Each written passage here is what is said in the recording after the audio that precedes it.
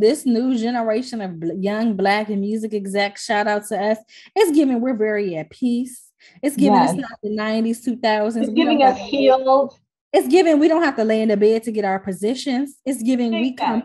It's giving we're hated. It's giving very college mastered. It's giving very.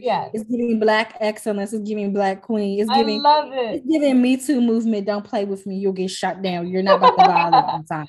Like I just think that's our generation. Female male, we're not taking bullshit in this generation like how they did years before. You're not about to pimp me, so don't make me go to HR. Sorry, no, like we know what we want, and we're not taking no shit. No, you're not about to play with us.